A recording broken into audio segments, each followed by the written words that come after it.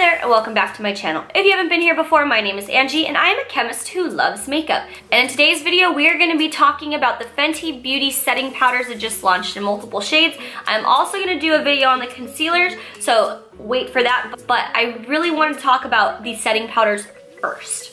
In my reviews, I like to use my background as a chemist to research the ingredients in makeup and report my findings back to you. And then I kind of give my opinion on what I think about the powder. So if that seems like something you're interested in, don't forget to click the subscribe button and the notification bell so you will always be notified when I upload a new video. So let us get into the review. So the first ingredient is talc.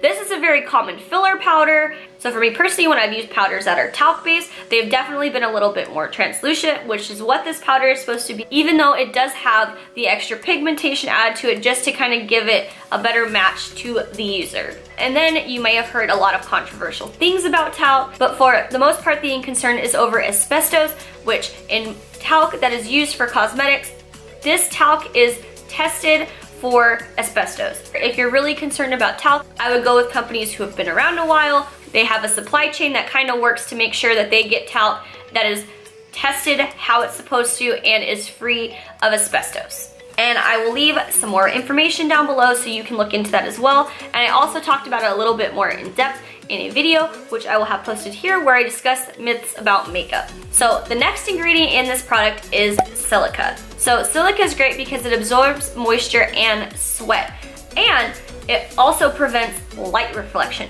In this powder, they discuss how there'll be no flashback. This is gonna help prevent that flashback. I love that it absorbs sweat and oil because that's the whole point of powder, is because you wanna be a little bit more matte.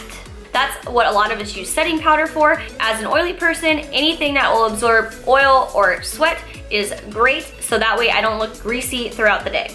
Next is dimethicone. This is a silicone. It's put in there because it's gonna help spread. It helps spread evenly on the skin, and it's gonna leave your skin looking smooth and silky. And then the next ingredient is squalane. So what I learned about squalane is that it's actually naturally produced in human sebum. So what this is gonna do is this is gonna help lubricate the skin. So this is also gonna help leave a soft, smooth appearance in the skin. The ingredients after that, nothing really stood out to me here, just standard preservatives, ethyl hexylglycerin, capryl glycol. But one thing I did notice that was interesting was that fragrance was added. So if this powder has a smell to it, I would be really curious if you know what it smells like, because I don't have this product in my possession.